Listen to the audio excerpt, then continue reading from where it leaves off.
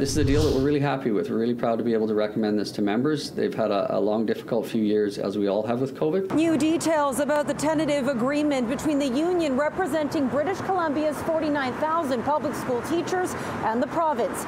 The BC Teachers Federation says it includes increased health benefits, prep time for elementary school teachers, and wage increases, up to $13,500 more a year for teachers at the top of the salary grid. Over the course of the contract, it will be a significant pay jump. For the average member, they're going to see their pay catch up to colleagues across country. As I said, at the top of the scale, we're going to be on a par with or just ahead of our colleagues in places like Calgary and Toronto. But there's skepticism BC teachers really will see their pay catch up to those in other cities. There definitely is a salary improvements for teachers, and it's supposed to bring us at par, if not better.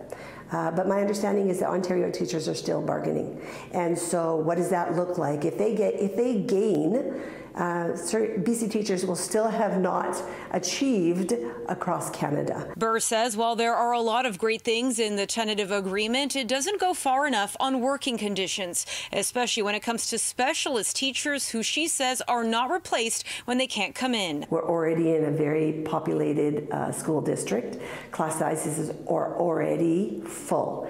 And so when you have kids that have needs and teachers not being replaced, it has implications. Jason Ellis, an associate professor of educational studies at UBC, says it's surprising the agreement doesn't address class size and composition. That's the issue that has caused a great deal of controversy over the past, 20 or more years in BC education. And so, the fact that it is not addressed or it was not an issue in this round of negotiations is quite striking. But in other ways, it's not surprising because their members, like everyone else in the province, is going to have to deal with inflation and what inflation does to real wages. Johnston says the BCTF wasn't able to get the employer to budge on class size and composition. That's definitely a frustration. Our members need those workload conditions improved. Teachers will vote on the deal later this month. In Vancouver, Monika Gul, City News.